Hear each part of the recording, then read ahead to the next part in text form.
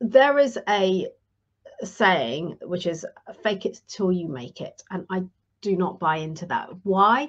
Because for me, just the language around that just sounds out of integrity, because you're faking something. And actually, when you ask people, well, at what point will you stop faking it because you know you've made it?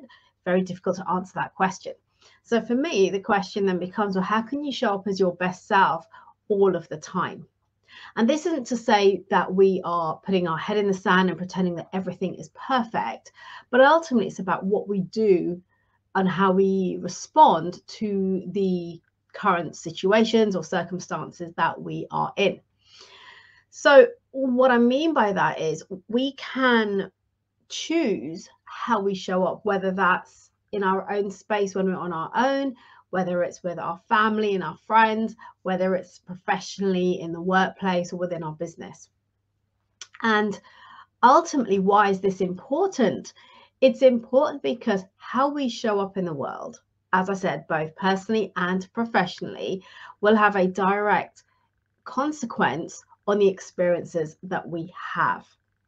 It will have a direct influence on the way that people choose to respond to you. Now, a lot of this is at a subconscious level. We aren't always consciously thinking about how we're behaving and responding to people based on how they respond to us.